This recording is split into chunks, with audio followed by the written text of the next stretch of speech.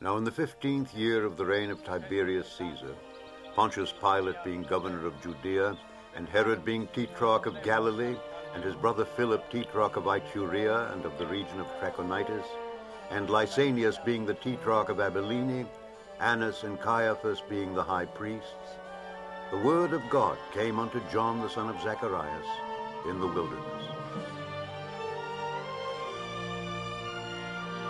And he came into all the country about Jordan, preaching the baptism of repentance for the remission of sins.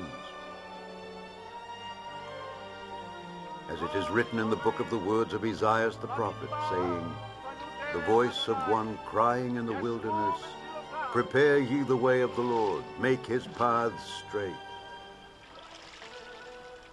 Every valley shall be filled, and every mountain and hill shall be brought low.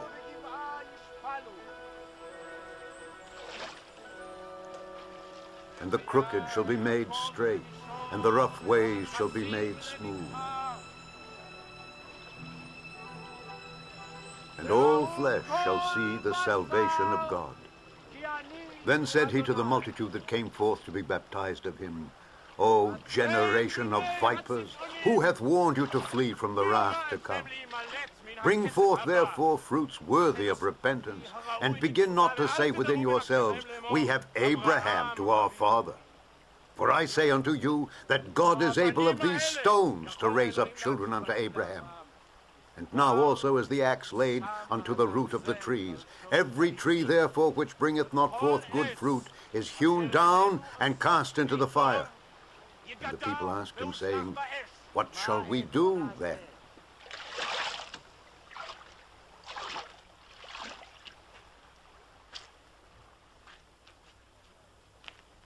He answereth and saith unto them, he that hath two coats, let him impart to him that hath none.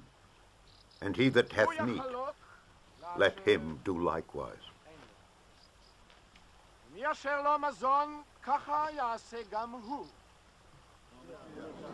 Then came also publicans to be baptized, and said unto him,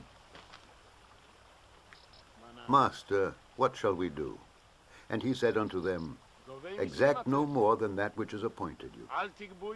And the soldiers likewise demanded of him, saying, and what shall we do? And he said unto them, do violence to no man, neither accuse any falsely, and be content with your wages.